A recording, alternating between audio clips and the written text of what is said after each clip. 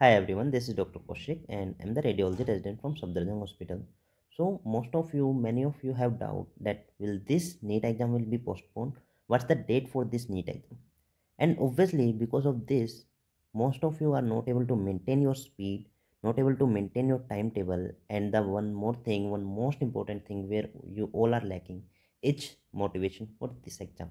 And obviously there are possibilities of postponement of this NEET exam, but I just want to ask a simple question. What is the second option you all have if there is no postponement?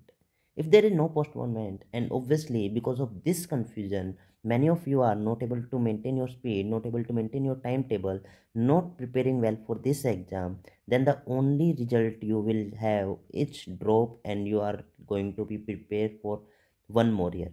But my friends, if you really don't want this happen with you, then the next best option you have not to think about the date, just give your 100%. Whenever will be this NEET exam, I will give my 100%. Hard work is the only solution.